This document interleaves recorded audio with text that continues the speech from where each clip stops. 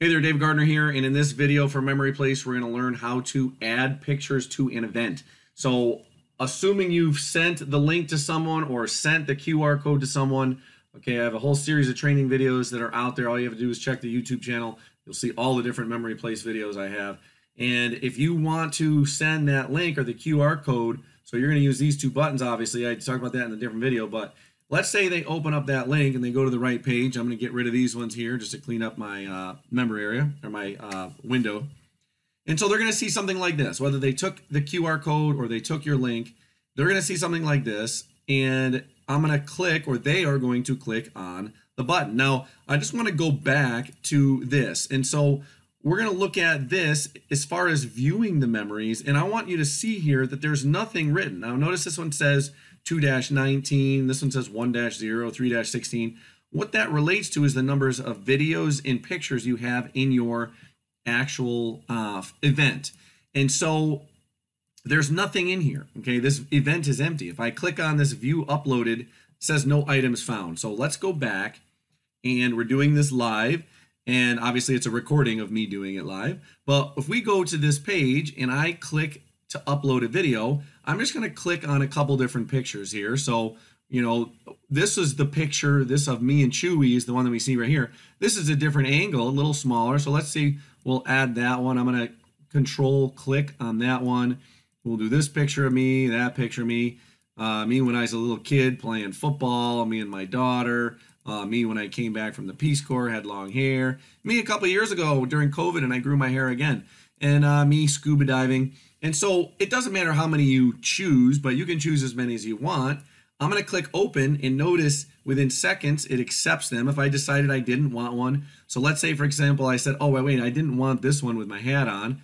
I can just delete it, and it should go away. It may take a second there. I think I might have deleted an additional one, but that's all right. I just wasn't paying attention fast enough. So once we go through, we're going to click Start Upload, and then they will start to go. And notice some of them are going super fast. Okay, some of them are going super fast and how quickly they're actually uploading. And here's the powerful part about MemoryPlace. Once people upload their videos, they have the opportunity to enter their name and their email so that they can be notified when that event goes live. So right now, my event is private. So if we go back over here, notice it is green and it's private. So notice there's a difference between yellow or orange that says make private and make public. Right now, mine is private. So I would have to physically click this. It says, click this button if you're ready to have your guests see your event by making it public rather than private. You can change it back private anytime. So right now, no one can see the pictures. I'd have to share them a different link.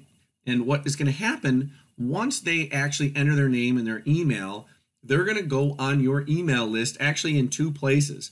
One is actually as basically someone that is in MemoryPlace, because just the whole system MemoryPlace, because the MemoryPlace system has to automate an email. As soon as I click that make public button, the software automates and sends a message to everyone that's in that event. The other place, I should say, or where else the lead goes into is in a separate campaign that you can obviously create your own follow-ups and just have like an instant message that, and I would recommend that says, you know, hey, thanks for sharing pictures of my event. You know, I'm so excited to look at all the pictures, and hopefully, you know, within X amount of time, we'll be getting those out to you. And then you can also follow up with live broadcast leads as well. And you can actually do that in both locations. And so there's training videos inside the member area. For example, if you go where it says email your guest, and then if you go in reseller tools where you see the lead capture system, there's a whole series of videos. All you have to do is click one of these orange buttons, and you'll see a whole series of videos that I personally have created. I'm the master trainer for the parent company, and they've imported those same videos in here because the platform that we're using is based on the same original parent platform, but this is a new product in there with some of the main tools. And so once they do that, let's say they decide to do that, they're going to become on your list and you can follow up with them, which is super cool and super powerful, because guess what? You can build a list that way. So if you're a business builder, let's say you own a business and you have a restaurant and you want people to take pictures, because people are always taking pictures, but you want them to share them with you so you can use them for your social media campaigns and use them for your, your own blogs and your websites. And so you could actually place something like a QR code on a menu, or maybe on a little, little 3x5 little stand on the table next to the condiments. And then people could snap that QR code, they could upload their pictures, they could be notified. And then now you have them on your email list. You can follow up with them next time you have a sale, next time you have, maybe you're doing a special offer, maybe you're doing a discount, maybe you're, doing a BOGO offer, buy one, get one, or maybe you're doing a free appetizer just for that restaurant. The ideas are endless with how you could do this. Now, the alternate is they click this button that says no thanks. If they click the button that says no thanks, then obviously they're, number one, not going to be able to know when the event goes live.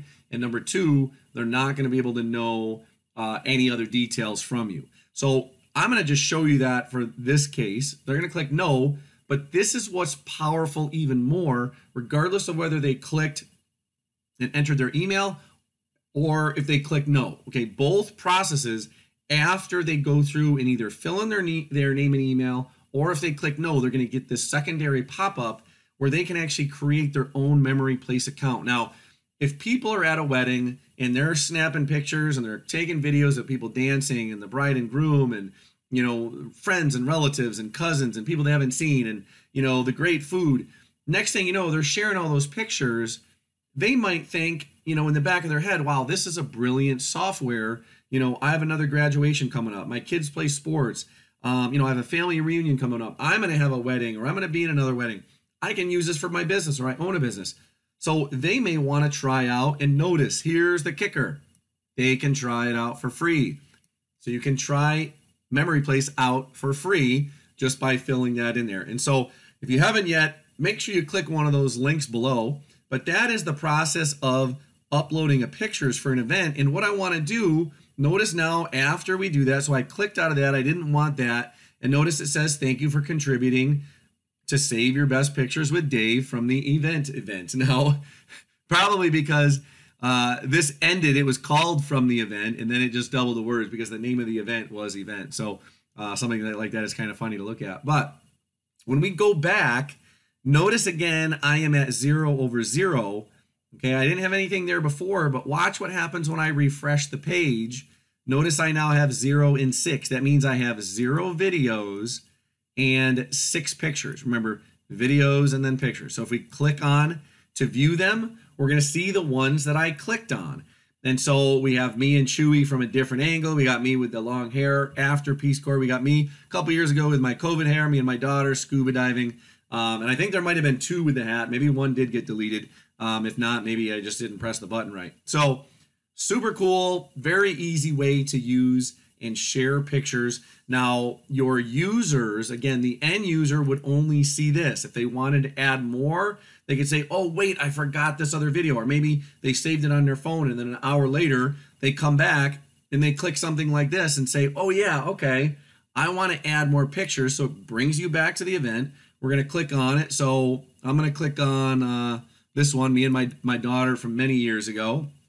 We'll click start upload and it will do the process again. It'll say, hey, do you want to be notified? So super cool. So if they maybe didn't decide before, then maybe next time they're like, all right, maybe I do want to do it. They can enter their email. Again, I'm just going to save that for now. No, wait. Maybe they get started. They create the free account. No, they don't. Or again, it just goes back to the event. Now, notice it says, please click here to find more about MemoryPlace. So if they didn't, they still have another reminder to do it again. If we click this, they now get to go to the actual page. They get to see what's going on. And notice I mentioned a free account. Right there, you can try it out for free. And when they're linked through your website and they go through that process, what's going to happen at the very end? Again, this is a demo website. So this one's not my account. But notice it says Memory Dev at the bottom. I'm going to go through and we're going to show you my other account. This is my official account. And so, for example, I'm going to do one for the blog here. So we're just going to test this out and show you what I'm talking about. It only has 2 pictures in it. I'm going to upload a 3rd picture. And so when we do this, and so this is a very different one. So notice share an image with Dave for the blog. See how our MemoryPlace works by sharing an image. So we're going to upload that photo or video. And we're just going to go into pictures. and I'm going to pick, you know, here's one with me and some guys when I lived in Belize. So I'm going to upload that. We're going to click start upload. We're going to get that going. And I just want to show you, so we're going to do no thanks. We're going to do, you know, no thanks. But it's going to, again, welcome me and thank you and, you know, blah, blah, blah. I can add more pictures, or I can find out more about what's going on. Now, if you can actually look down at the corner of your video screen, you'll actually see a huge string of letters. And I want to show you two important things here. When they click on that, there's a huge string, and it shows, you know, MemoryPlace.com, VidUber / MyPlace or MPlace / new_content, ID ? And here's where it's important. Dave Gardner. It's my ID. So if someone decides to set an account, I get credit for it if they decide to upgrade later on.